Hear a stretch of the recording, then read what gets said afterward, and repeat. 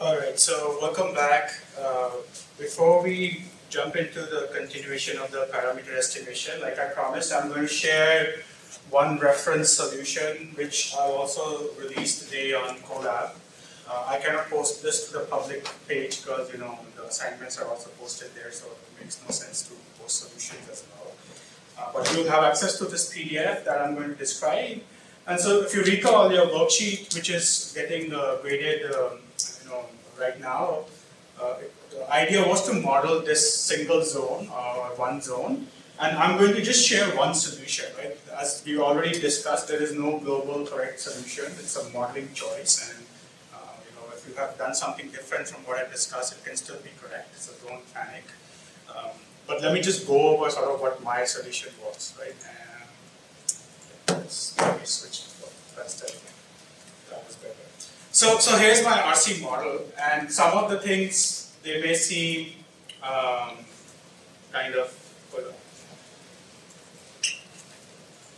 some of the things they may seem familiar, which is the 3R2C branches that we sort of spend so much time understanding.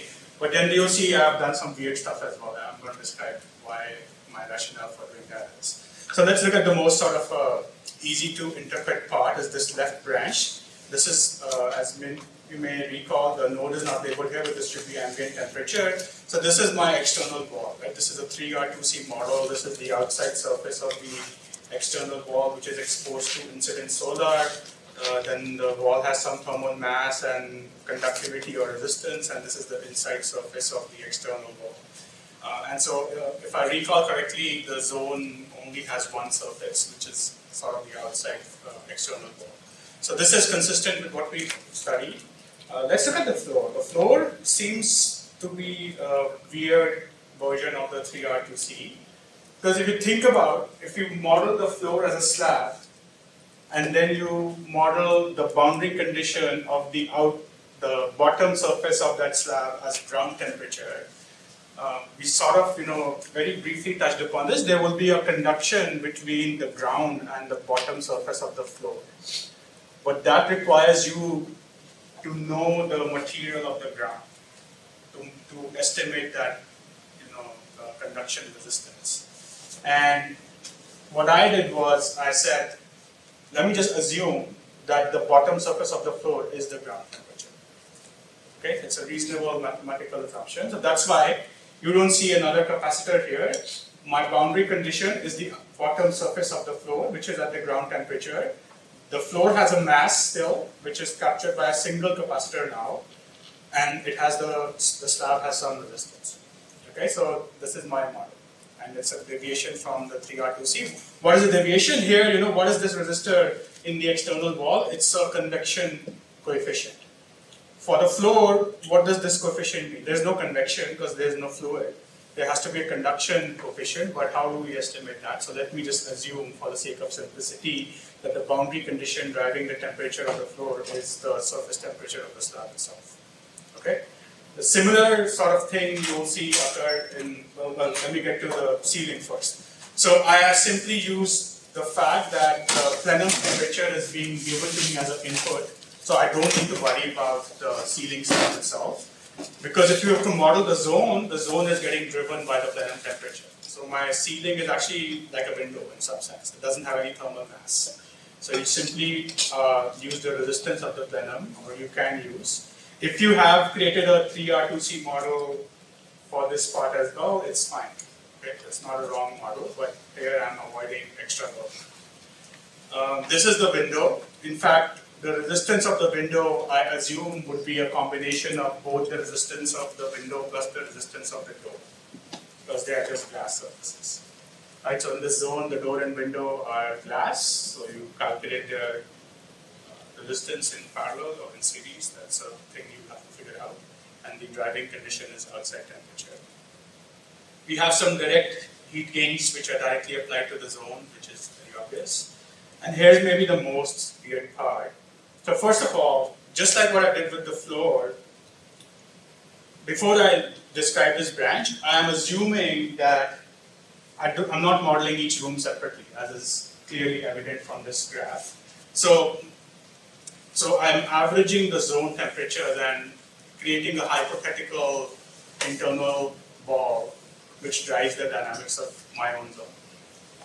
And just like the floor, instead of assuming that the zone temperature in the adjacent zone will have a convective heat transfer with the outside surface of the internal wall, I'm just assuming that the boundary condition is the zone temperature itself. So I don't actually care about what is happening in the other zones. And so, it's very valid to have this expression that most of you have, like, why are you doing stuff that you didn't teach us, or this is incorrect. So it's not, right? The whole point is, why am I doing it? Well, here's my answer. The answer is I want to minimize the number of parameters and inputs and states of my model. And you'll see why. Actually, you already know why, because you have to estimate the values of all these parameters. So the larger the list of things you have to estimate, the harder the problem becomes in general. Okay, so the other reason why I want to show the solution is that the accompanying code, or the template code, which is provided to you as part of assignment 3, it uses this state space model as the reference model for everything which is described. Okay? And the rest of the assignment, once you have this, everything else is very obvious. This is the state. I only actually have, believe it or not, 5 states, because I'm assuming all of these weird boundary condition assumptions. So my only state is the inside temperature of all surfaces plus the zone temperature. Okay? My inputs are whatever was listed in the worksheet, but I'm creating a special inputs, which is the average temperature of internal zones or adjacent zones. These are my corresponding RC values. Then you are asked to write the actual ODEs. So, I am assuming, based on the slides, you were all able to describe the RC network in terms of these ODEs. I have 5 ODEs because I have 5 states. And these are the state equations. Then you were asked to, I think, write the elements of ABCD matrices. So you don't have to draw these big matrices. You can just tell me the non-zero elements. And that's another way of describing a matrix, okay? Rather than drawing these big matrices. If you did that, that's fine. So we have all these non-zero elements of ABCD. C is actually just, yeah. Should you be using Q dot or just Q? Say that again? Should be using Q dot or just Q? In all of it. What was the notation in the worksheet after? I think use that. So my solution would be incorrect in terms of the notation, because I didn't read my assignment before drawing this. So I guess just like in the previous homework, I wasn't sure if those were supposed to be Q. So Q dot is so yeah, you're right. They are heat flows. They are not absolute heat, right? So the rate of change of temperature should depend upon the heat flow. So notationally you are right, it should be Q. So my bad. Yeah, so the matrix C in the output equation, we are only interested in the output as the zone temperature. So remember the output is some matrix C times the state plus D times the input.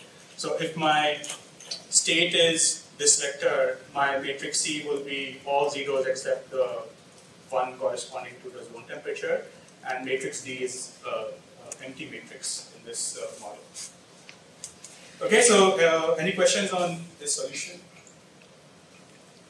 Then the next part of this assignment is to fill in 2 functions. So let me just give you a quick overview. I won't go into too much detail. So the first function is called construction .m. That's the function script. And the output of this function doesn't take any input arguments. It just gives you the output as 2 structures. So the output is 2 structures. First is a structure of the nominal values of the resistances and the capacitances of the network. In fact, that's the whole point of this function, that it's using the geometry and material properties from the IDF file to estimate these nominal values based on the model structure. First of all, while you wait for us to grade your model structure, if you think your structure is correct, feel free to use that in lieu of my reference. But if you want to use this reference, that's why I'm explaining what this code is. This code is very heavily commented, which is why it's a long file. The actual implementation is maybe no more than 80 lines of code. Right, so the output is, we want to estimate the nominal values. There's some stuff I copy pasted from the IDF directly. And so what I have done first is I've already computed all the relevant areas for this zone, so you don't have to. So you don't have to worry about any area calculation. You may need to still figure out thicknesses of different layers of stuff. That's not included here. And so the main stuff starts here. You'll have different sections of this code where, for example, for the external wall, so I'm even telling you what is the layer information in terms of energy plus names of how this wall is structured, right? So going from outside to inside, these are the stacks of layers. For each of them, you have to mine the IDF file to fill in the thickness, the conductivity, density, specific heat. And the first one is done for you. You have to figure out and sit down and look at the IDF file to get all these other values. So I'm forcing you to open IDF files and run these simulations. And then you have to fill in the value of your composite, resistance, and capacitor. Right? So in my model, the capacitance is just equally applied to the state, so I'm just estimating the lump sum. But if you are doing something different for your own version, feel free to edit this code. The high-level thing is anything which is initialized to 0, you should be paying attention to, because there should be nothing which is 0 in your model. Okay? So that's why don't assume that because some stuff is filled that I'm computing these for you. So for the internal walls, I compute the properties of thermal RNC values for the internal wall, and then for the floor, you have to fill in again these values. For the plenum, I think I have already provided you the single value. You have to do this for the windows and the doors, and notice how the total resistance is. I'm assuming just a collected resistance. You could even use parallel if you want. Then again, you have to estimate the thermal mass of the zone air. So I'm providing you some values, but you have to actually fill in this equation based on these properties of air. Right? So if you simply run this code, the capacitance of the air will be 0, which is incorrect. Right? So it's a pretty straightforward thing. It just requires you to apply these equations of RC and figure out composite resistances of the wall and the capacitances.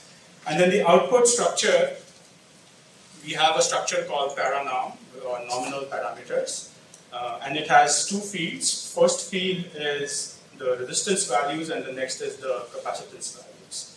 And so I would highly, highly recommend that you don't change the order of these R values and C values, because we are going to try and just auto-grade your assignment based on the output it produces. So we look for a certain sequence of outputs, and if your code compiles correctly. So if you have any additional resistances or capacitors based on your model structure that you want to edit this code, just append this with those values rather than changing the order. And so the same goes for the capacitors, just append them rather than changing the order. Okay, so that's all you have to do in construction.m. You have to estimate the nominal values of the R and C parameters of the state space model that you submitted or this reference solution. That's sort of the one half of the programming. The other half is there's also another function called model structure, and the idea for this function is that if you give it a set of parameters, say in a vector p, and give it some other arguments, which is the number of states and number of inputs, it will output the ABCD matrices of the state space as a function of the parameter p. Right? So we have discussed this, that we need to estimate the output as a function of parameters. To estimate the output, we need to first estimate the ABCD as a function of parameters. So that's what this model structure does. Again, the comments are very insightful for what you have to do. The input is a vector P. This is a vector of all unknown parameters. And the output are matrices ABCD with the correct dimensions.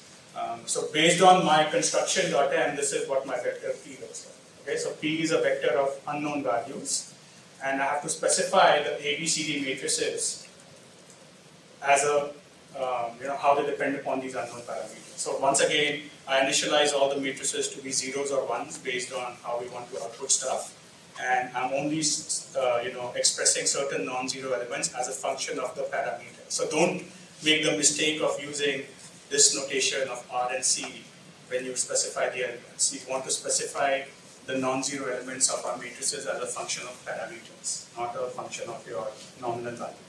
Because these parameters will get updated when you do the search and nonlinear distribution. Okay, so you have to again submit this model structure document. And these, as you would have guessed, are building the correct model structure and estimating the nominal values are two things we need to eventually do parameter estimation. Yes? Then, do you care if we do it based on yours or ours? No, I don't. So let me be very clear. I'm not forcing my model, as being the correct solution. You can stand by our models, which you should. So, but we will evaluate, like based on your model. I can look up your model structure and see if there are any discrepancies or mistakes in the implementation.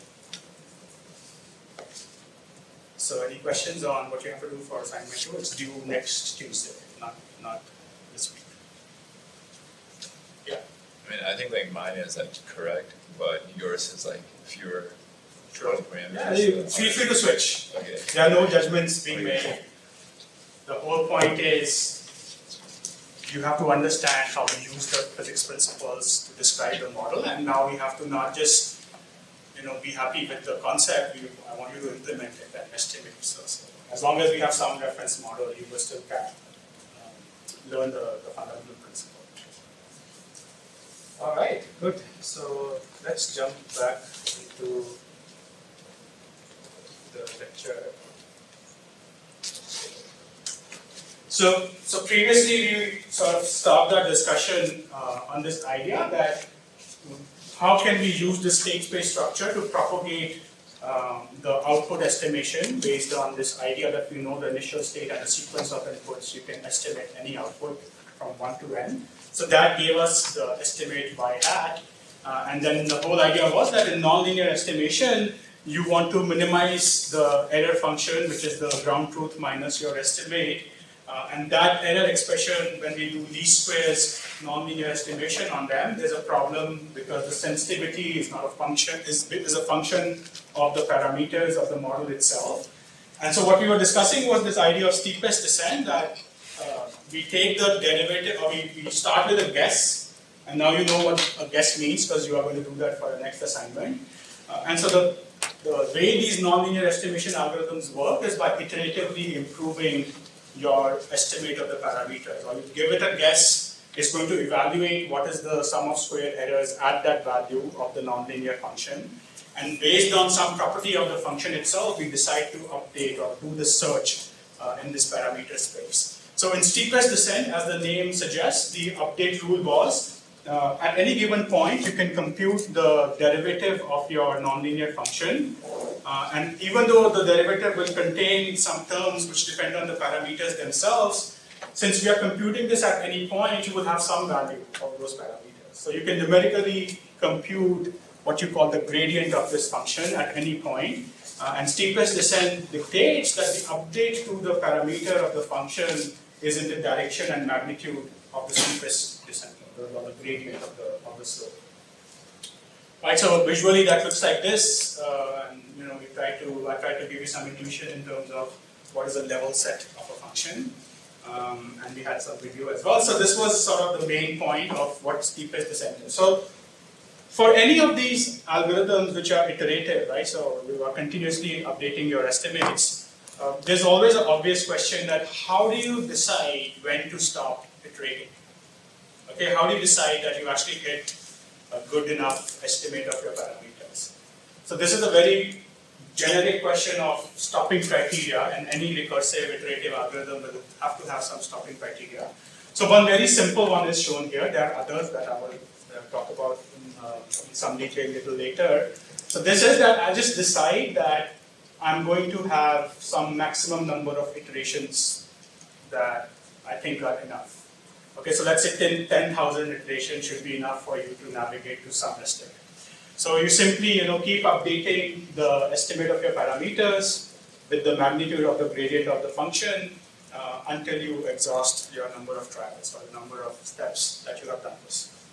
And there could be some other ways to stop as well that we look at later. Right, so this was the simplest thing that we can do, and it will sort of do a good job for nonlinear parameter estimation. And this is again, I haven't shown you this function, but one of the properties of steepest descent is it has this behavior of going in the zigzag path Unlike, say, in linear estimation where you had a one-shot single step to the minimum of the parabola, here you have to make these zigzag increments in the direction of the steepest descent to get to some convergence or exhaust the number of iterations. And so you know, this algorithm is clever, but it still suffers from this problem that if you have a function which is as complex as the one shown in this slide, this function has a lot of points where the derivative is zero, or these are saddle points or zero slope, call it what you will. And so, you know, this function is always moving in the steepest descent gradient. Once it hits a point where the gradient is zero, the parameters will not update. Or if it's in the neighborhood of the saddle point, the update will be very minuscule because the slope or the gradient is almost zero. So it can get trapped in these local estimates, right? So this function has some maybe global minimum right in the center, but because it has too many valleys, based on your initial guess in this exploration of steepest descent, you can get stuck in one of the local optimal solutions, but globally that's not optimal. So it's a very common problem in nonlinear estimates, and I'll tell you how there are some heuristic methods to work your way out of this problem as well. But the main limitation of steepest descent is that it's very slow in practice, right? So why is it slow? Because the update rate of your better estimate of the parameter is a function of the slope of your function, or of your error function, right? So the closer you get actually to the optimal, the smaller your slope becomes, and it will take a long time to converge to some steady state solution or a point where the error doesn't change much. Right, and that's because we are simply doing an update based on the magnitude of the gradient descent. That's part one, why it's slow. Another limitation is because of this zigzag nature sometimes, if your function is a weird shaped function where there is a minima between two neighboring minimas as well, and this is something you have to visualize, I don't have a picture for this. What can sometimes happen is that gradient descents will just hop around the actual optimal point but never be able to reach it. Because the magnitude of the slopes are such that you always overshoot the optimal point, and then when you have to come back, you overshoot it again, and this keeps on going. This is called a Zeno condition, and it's just simply stuck. It cannot make progress. And there are some other minor sort of limitations as well. One is that it's not scale invariant. And I could have done a better job of showing what that is, but simply put, for the sake of completeness, if you have, let's say, you have a parabola where gradient descent is actually the optimal thing to do because it will just give you the slope directly to reach the minimum of the parabola. So if you have an equation of a parabola, usually you will just need one step to go to the minimum, right? Because it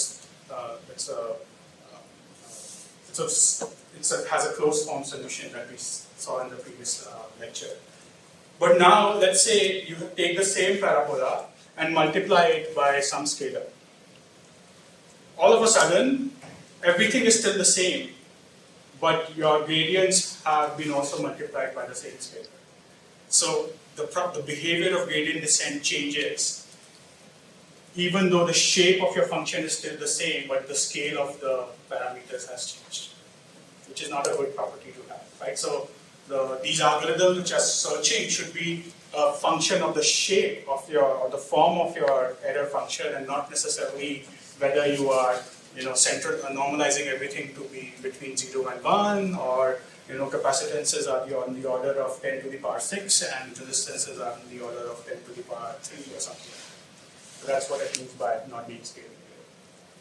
So obviously we want to fix these limitations, and that's going to be most of this lecture. We look at our algorithm, see how it improves the previous algorithm, but it will have its own limitations until we reach an algorithm which works reasonably well in practice. Okay, so before we go into the improvements, let's just recall that the least squares is nothing but a minimization problem where you are given some error function, and I'm already putting my disclaimer that now f of x is an error. Earlier it was e, and x, which is the argument of this function, used to be our thetas in our state space model, right? So this is very generic, but in general the goal is you have the sum of squares, so f squared as a function of some parameters theta or x, and so you can write the f of x as simply f transpose f. The same thing, the square thing. So here we are summing over all m elements. If we just stack all the elements in a vector, the square is just that vector transpose itself. Okay, so we are going to be looking at this generic formulation that you have a function which is in our case the sum of squared errors, and we want to minimize that function, and the only thing we know is this function is nonlinear with respect to x. So what gradient descent was suggesting is that you begin with an estimate x of k, and x of k plus 1 would be x of k plus or minus the direction of the steepest gradient. But it has those limitations, so the next improvement over steepest descent is what is called Newton's method. It's actually a very, very clever trick. So what Newton's method suggests is if you have a nonlinear function f of x from Taylor series, and that should ring a bell, I am hoping you have seen Taylor series at some point, you don't need to recall that, but Taylor series is a very powerful sort of theorem that any function f of x in the neighborhood of x, where delta x is some small neighborhood or a single point and a neighborhood around that point, it can be approximated in the following Taylor series expansion, where f of x plus delta x is the value of f of x at that point, plus the gradient times this delta x value, plus 1/2 the second derivative times delta x squared, plus so on. It will have some higher order terms as well.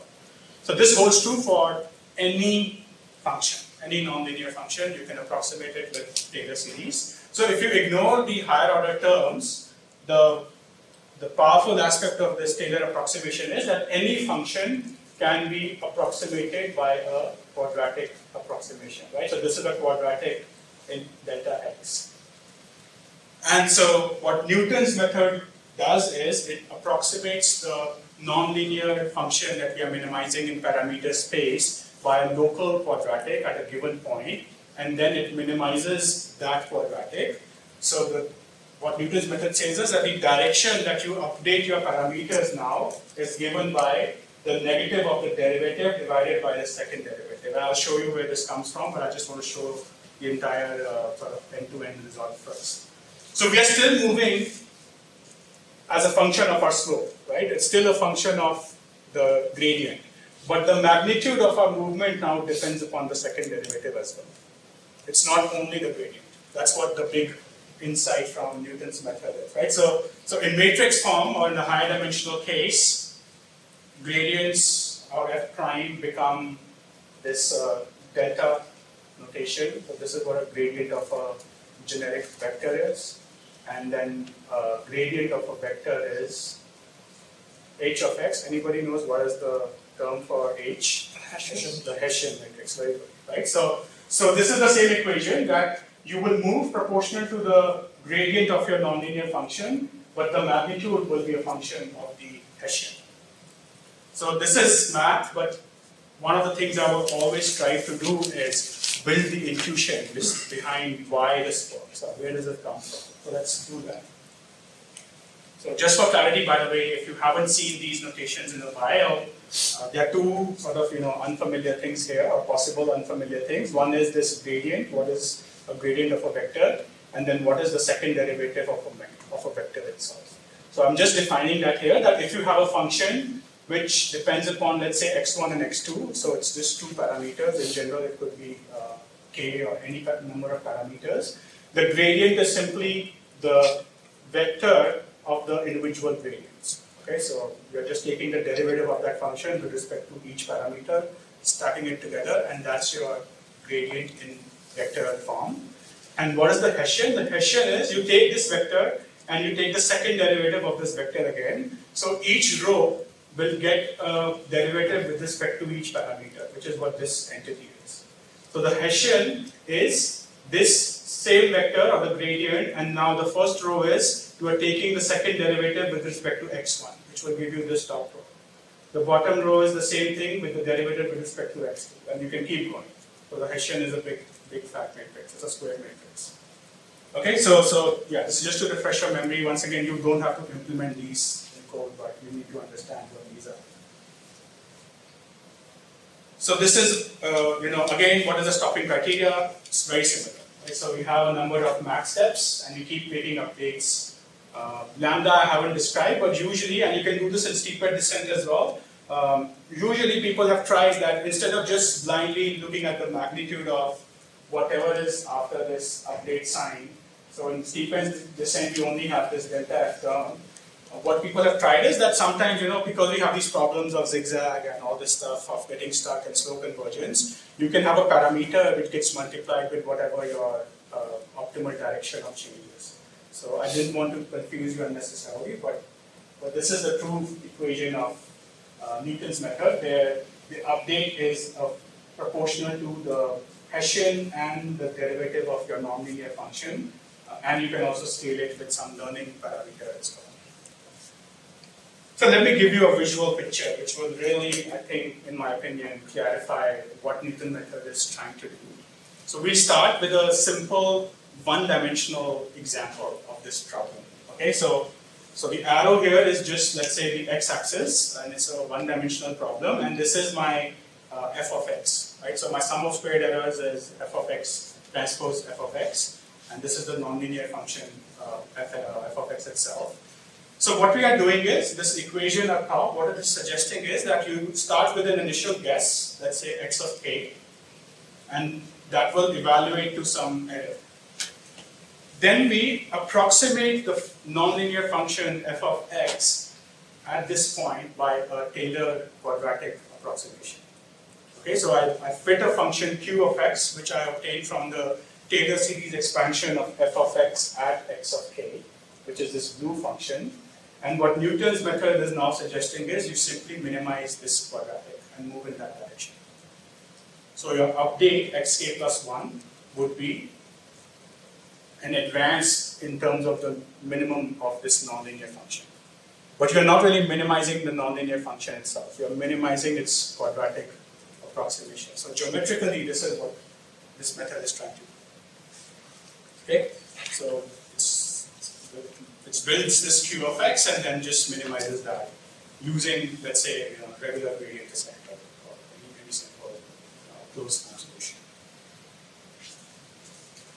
So let me give you another view of this picture in 2 dimensions now. So what you see here is some level sets of a nonlinear function f of x, which maybe depends upon 2 parameters now. So it's a 2D version of the previous picture, right? And this is our initial guess. So can someone remind me what is the property of level sets of a quadratic? What do they look like?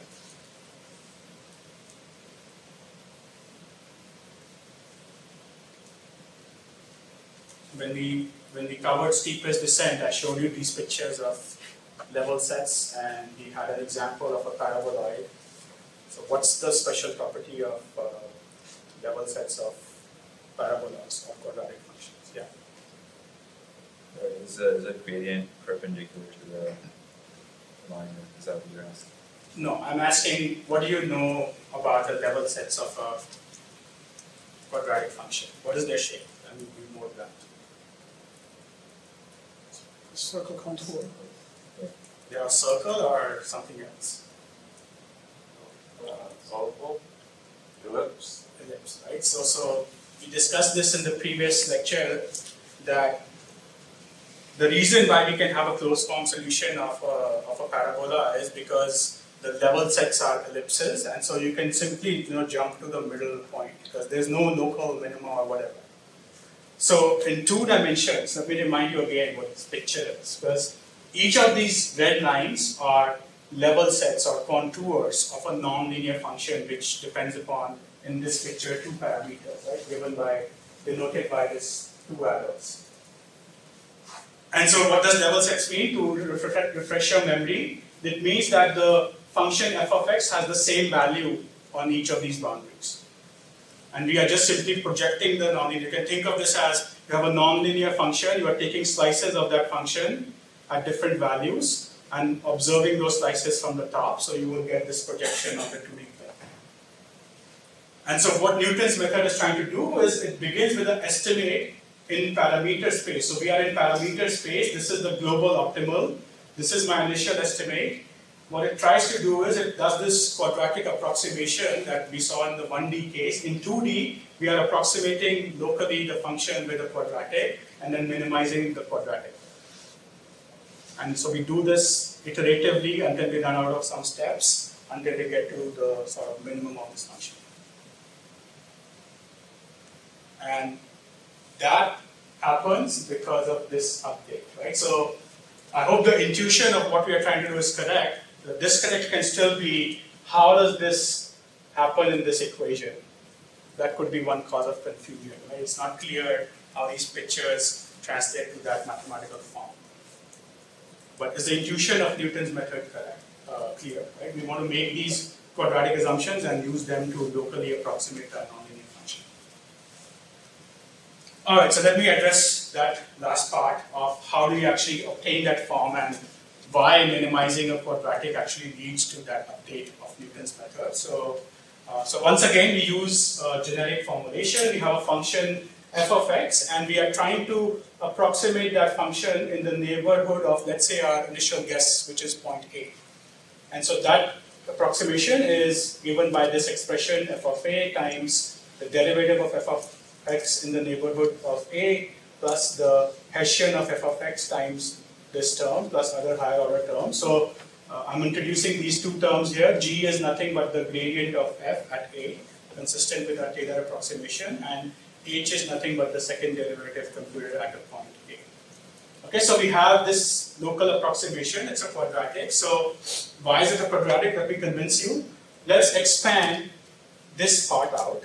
So I'm just going to expand this part out as you have a term x transpose hx. Then you know we have this trick where this term is a scalar, so the transpose of that is the same as the term itself. Plus you will have a term a transpose ha. And all of this is actually getting multiplied by 1/2, but I'm only evaluating this inner part right now. So the Taylor approximation of f of x at a point can be written as f of a plus the gradient of f of a, which is simply g in this notation, times the x minus a term plus 1/2 times this term. So what we can do now is we can define a new function q of x, which is simply this expression evaluated out, right? So in this q of x, we have one term which is x transpose hx times half. That's the first term. Then we can collect all the terms which get multiplied by x itself. So you'll have a term g transpose x from here, and from here you'll have a term a transpose h. So I have combined all of that into a single another notation called b, because I want to simply show this quadratic nature of q of x. So b is nothing but g minus h, this should be transpose a, which is coming from just collecting terms which get multiplied by x. And then c is nothing but all the terms which don't depend upon x. So this is still just algebraic manipulation of the Taylor series. Now you have a local quadratic approximation q of x, which is an approximation of f of x at a point a. So what does Newton suggest? Newton's method suggests we do next. We minimize the local quadratic approximation. We already know how to do that. We set the derivative to 0. So let's take the derivative of q with respect to x. So this is like an x squared term, so the only thing remaining will be h of x. This only thing remaining will be b. We set the derivative to 0, and the solution becomes x is the inverse of the h matrix times b. Let's plug in the value of b again. B was nothing but this expression, so when this gets multiplied by h inverse, you get a negative h inverse g, and h inverse times h is identity, so the only thing remains is a. So when you solve this, you get a minus h inverse g equals 0. And so your solution of x, which minimizes the local approximation, becomes a minus h inverse g. But what is h inverse? It's the Hessian, and g is the derivative. So what you're saying is the same thing that Newton's method is. So by minimizing the local approximation of the Taylor series, you can actually derive the update equation for the Newton's method for any generic function. So let me pause again because there were a lot of, it's pretty clear, but if you have questions, now's a good time.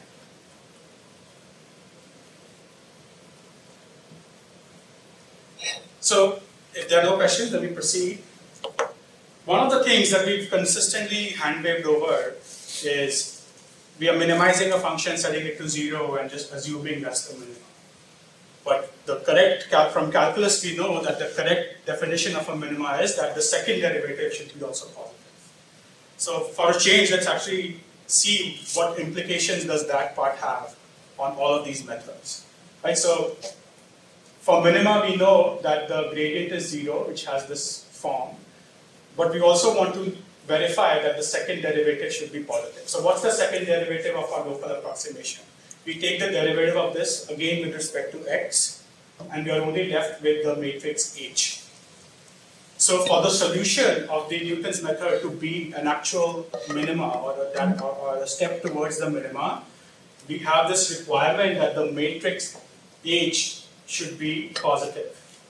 And from matrix algebra, anyone knows what PSD means? What is the, yeah, so what is the equivalent of saying that a matrix is positive?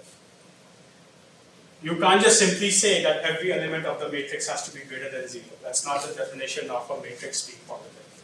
So when this is a sort of a tangential discussion, but if you haven't seen this, let me at least define it for you. When we say a matrix is positive, the actual terminology is that a matrix could be positive definite or positive semi-definite. The semi only comes if there is a greater than equal to term as opposed to a strict inequality. But what does it mean for a matrix to be positive definite or positive semi-definite? Let's say you have a matrix Q in general. If for any vector z, the quantity z transpose qz, which would be a scalar, because you can choose z such that it matches to the dimensions of q.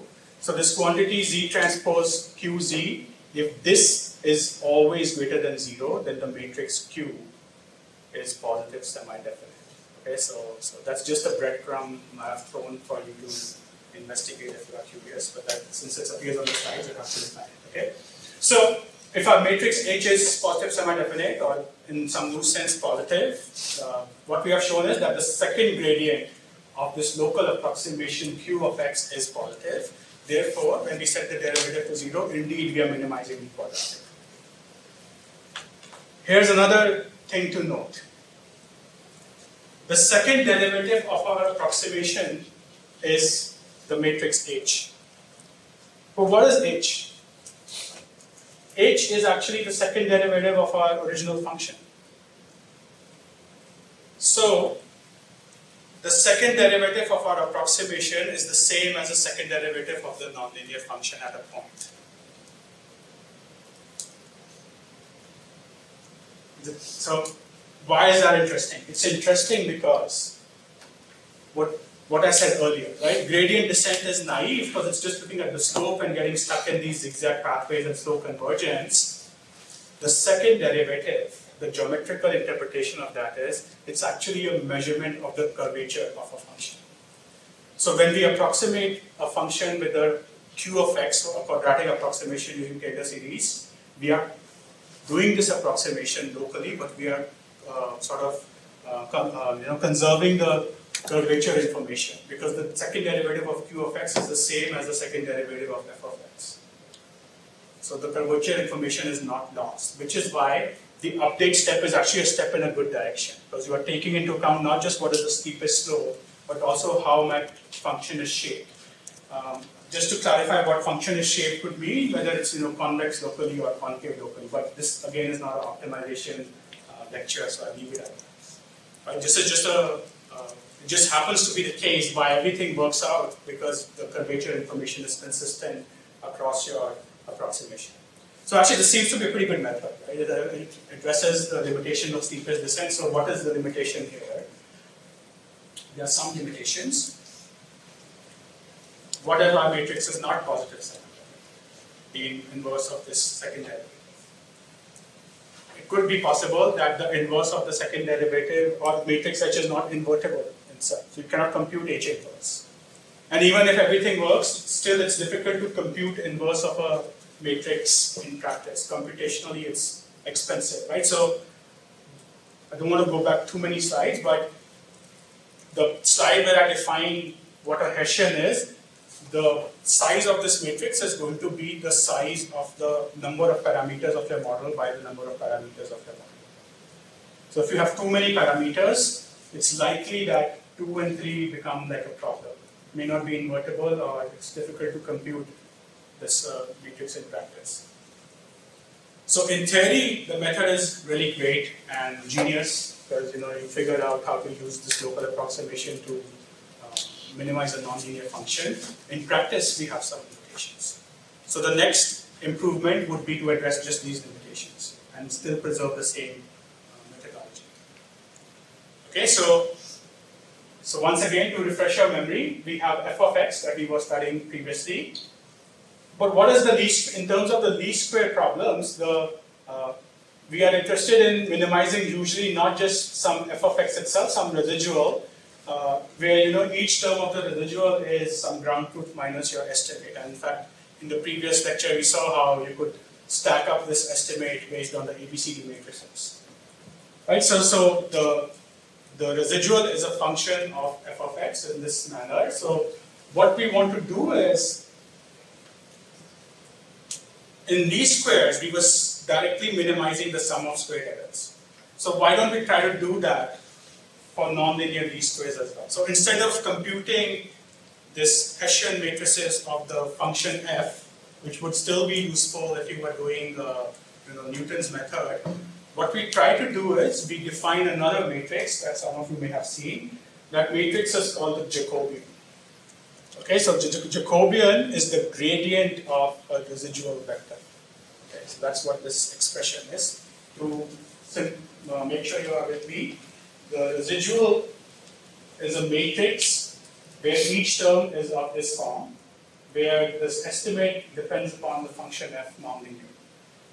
Right, so the residual is a function of the parameters of the model as well. And what the Jacobian is, it's a derivative of that matrix with respect to each of the parameters. So you will get this new matrix where each row is the derivative of the residual, which is y minus your estimate. And the estimate is a function of your parameters. Why does this help? This helps because if we have to minimize the sum of squared errors, which the sum of squared error was given by this equation right here, so sort of r squared or r transpose r. Let's take the derivative of that with respect to x. So when you take the derivative, don't worry about the square term. You can have a 1/2 in the front; it will get cancelled. Essentially, you will be left with the function times the derivative of the function. So you have r times the derivative of r. But what is the derivative of r? It's this quantity called the Jacobian. So you can evaluate the gradient of your sum of squared errors by the Jacobian times the residuals. If you take the second derivative of this again, to verify whether this is a minima or a maxima, just stay with me, don't get lost because of all this matrix calculus. We have this expression, and now I'm going to take the derivative of this expression with respect to x again. So we'll have the chain rule. The first term will be the derivative of this term multiplied by the second term, which is this, plus the derivative plus the first term multiplied by the square of the derivative of the second term, or the second derivative of the next term. And once again, we can say that the second derivative of your sum of squared errors is this function over here. But what is the gradient of r and gradient of r again? It's the Jacobian. So we can rewrite this expression as just Jacobian times Jacobian plus some stuff which is depending upon the second derivative of the residuals. And so why do we bother with this? We bother with this because what the improvement over Newton's method is that in practice it's difficult to compute the second derivative because of those limitations of the Hessian, and computationally, it's an expensive process. What we suggest is we can now approximate the gradient or second derivative of a function by using the Jacobian of that function. So when your residuals are small, when this term is small, when would this term be small? When your actual estimates are close to the global optimal solution. So when your residuals are small, you can simply ignore this term and say that I'm going to approximate my Hessian with Jacobian times Jacobian, which is much more easier to compute. Questions on this? Because again, this was a lot of math.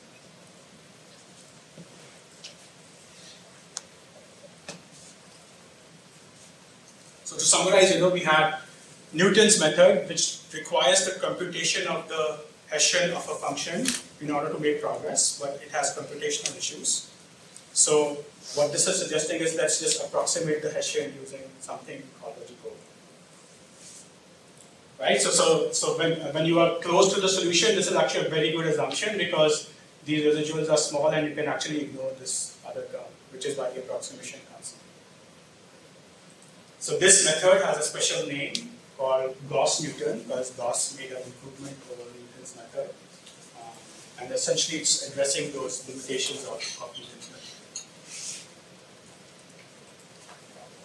So, I thought these were animations, but yeah, so it's not quite insightful, how do you explain their trajectories, but I think the take-home message of this slide is this first point that computing the Hessian requires a lot more steps and calculations than computing the Jacobian part. And it's a very good approximation, especially when you are close in the neighborhood of the estimates. So far we have seen steepest descent or gradient descent, Newton's method, which uses curvature information, and Gauss-Newton, which approximates the curvature using Jacobian information. So we still have some limitations, and the only limitation now is that we've solved the part where the Hessian was computationally expensive to compute.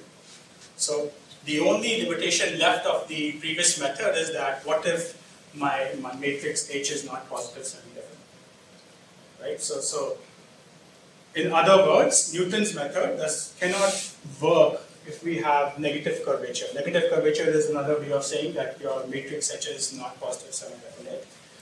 So we can only make progress in Newton's method or Gauss-Newton if we can approximate this function if it is positive semi-definite.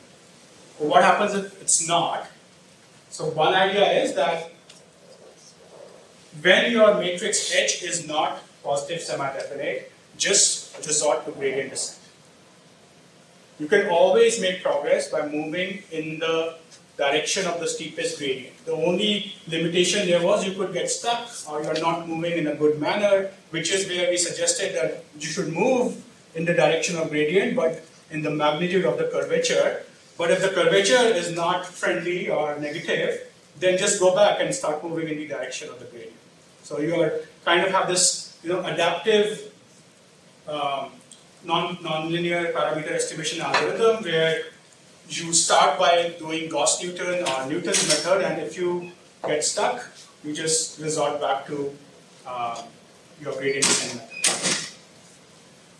So how do we actually implement it? One idea is that you can define the Hessian to be h of k plus some function times the identity matrix. So h of k could be the true Hessian or it could be the Jacobian approximation that we just saw in the previous slide. And what we are trying to say here is that if the value of this weight lambda is very high, then you are approximating h with just the identity function. So in this equation, if h is the identity function, this just becomes regular steepest descent. Because you are saying that update my parameters proportional to the gradient.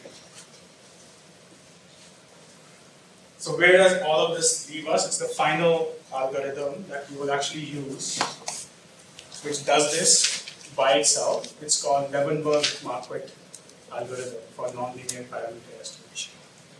So Levenberg-Marquardt is nothing but a mixture of these two ideas. One idea by Gauss-Newton or Newton was let's move in the direction of the local quadratic approximation. And gradient descent was the idea. Let's just move in the direction of the steepest descent at any point. And Levenberg-Marquardt proposed that, well, we can have a parameter lambda which decides how much of each of these do you actually do at any point. So it's like a best combination of both these choices you can make to advance your parameter estimate at any given point. Right, so visually, this is what is happening. You have your level set or the contour line, which is this dark sort of black line over here. That's the level set of the function. So in this level set, you start, let's say at this point. The dotted arrow is the arrow that you would have taken to go to the next level set if you were following steepest descent. I really want to make sure you understand this picture, even if the math is sort of troubling. This is my level set. I'm at this point right now. So my blue arrow is what points towards as the steepest direction or the steepest descent gradient of my function at this point. My purple arrow is what the local quadratic minimization would advise me to do. Right? So if I was doing just Newton's method, I would move in this direction of the purple arrow. And what Levenberg-Marquardt is suggesting is, let's have a parameter lambda that combines both of these directions and moves in some good sort of a mix of both these ideas. So the question always is that how do you choose lambda? Is lambda fixed? How does it vary? All that good stuff, right? But visually, this is what Levenberg-Marquardt does. It's a combination of Gauss-Newton or Newton and steepest descent. So the idea in this algorithm is that we want to adapt the value of lambda. It's not fixed. It actually adapts itself. It's calculating the local gradients and the Hessians, looking at curvature information to figure out when to decrease lambda and when to increase lambda. And to just go back, not forward. To go back to this point, if you increase lambda, you are just saying that go to gradient descent because your H is becoming identical. And for less value of lambda, even in the picture itself, for a higher value of lambda, you move closer to this dotted blue line, and for a low value of lambda, you stick to the Gauss-Newton method. And so there are these rules and ideas of the Levenberg-Marquardt algorithm which will automatically adjust the value of lambda to make the best progression, okay, without you having to worry about it. And in general, this whole class of such algorithms, which are a mix of these two searches, they are based on what is called a trust region algorithm methodology. So I just wanted to tell you the keyword that you can search if you want to learn more about how this lambda is getting adjusted. But that's the main point of why we studied all these algorithms, because each of them had a limitation. And don't lose sight of our goal, right? Our goal was to minimize the sum of squared errors, which is a nonlinear function of the parameters of your model. So now you know that if you can specify that function in code, you can use Levenberg-Marquardt to estimate the values of the parameters which minimize the error between ground truth and your model outputs, but you have to start from a good guess of those parameters.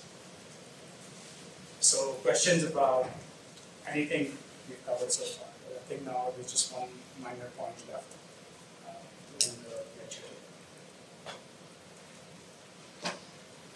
So let's look at an example. On the right-hand side, we have a function which is dependent on two parameters, x1, x2. It's a nonlinear function. On the left-hand image, you see the level sets of this function. Right? So this is, again, like I think for the third or fourth time that we have seen the function and its level sets. So now it should be clear what a level set is. Right? Each of these lines, the function evaluates to the same value. In fact, you can actually, even if I didn't show you this picture, just by looking at the level sets, one property is the closer these lines are, the steeper the gradient. Which is true, right? If you are near the edges, you have a very steep gradient. So the outer you are, and you can just tell that by this contour plot. So what is this example? The true minima, which visually is somewhere here, maybe at 1,1 or around that region, is shown in this star coordinate in the level set image. And all these dots are points where the slope of this function is 0. So these are sort of local traps for any parameter algorithm to get stuck. Because you can begin your search, and if you get to a point where the gradient doesn't change and it's a local minimum, then none of these methods will actually get you out of it. So how does Levenberg-Marquardt method perform for different initial estimates of x1 and x2 is what this example will show you. Let's go to the next picture. Now you see only the level set, and I have three starting points. I have this blue circle, which is my initial guess. I have this red square, and then I have sort of this orange diamond.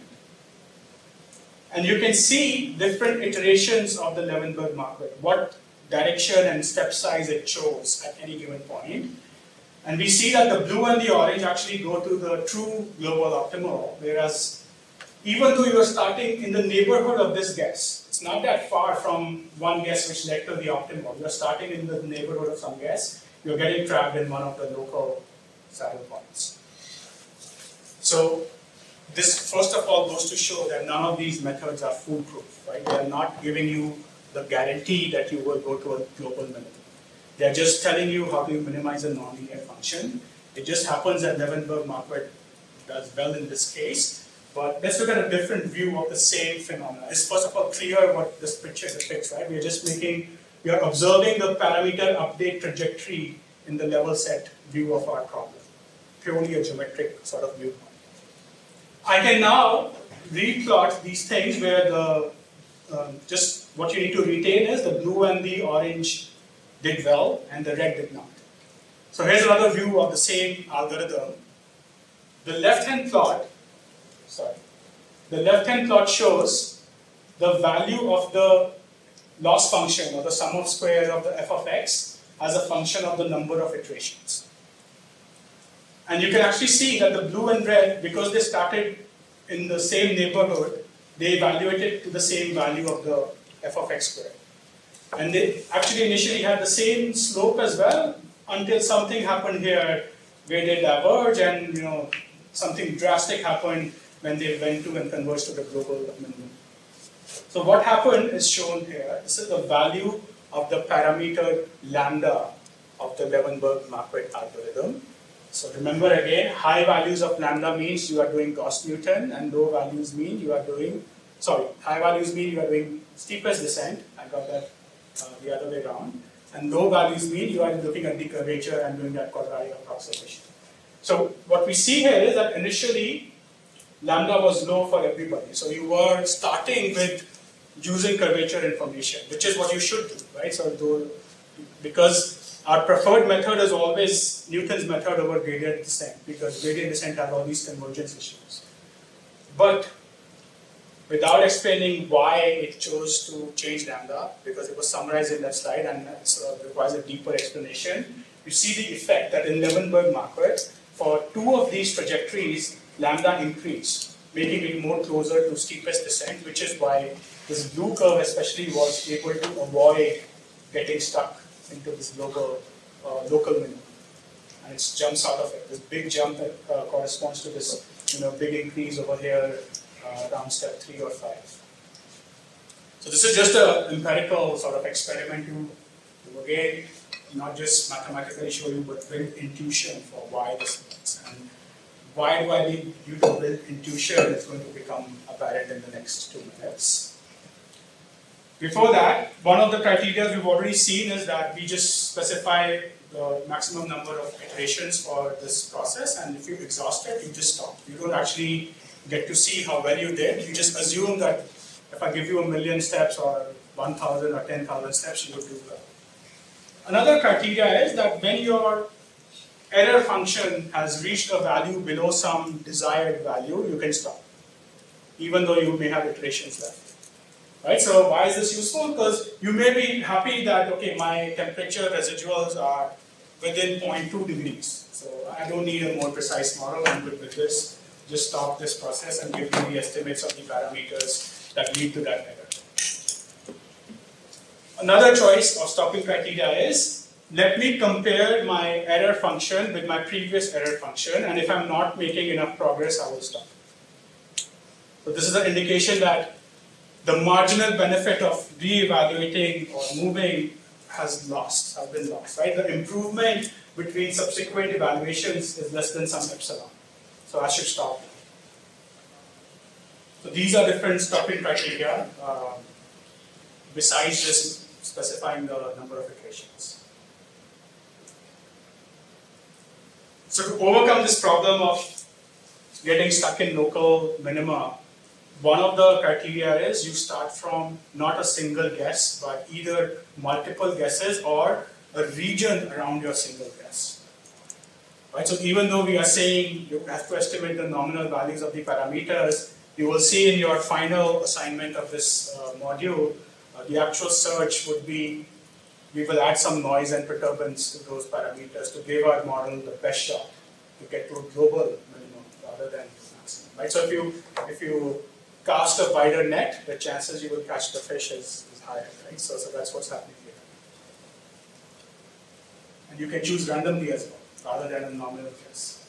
That usually happens when your model is not physics-based, but physics tells us good values in general. Okay, so I'll stop here in just a second. I just want to give you a sort of a highlight of what's coming next. After you submit this assignment next week, we are towards the tail end of the first module of energy CPS. So we'll go back to the energy part from this generic model principle and state space discussion.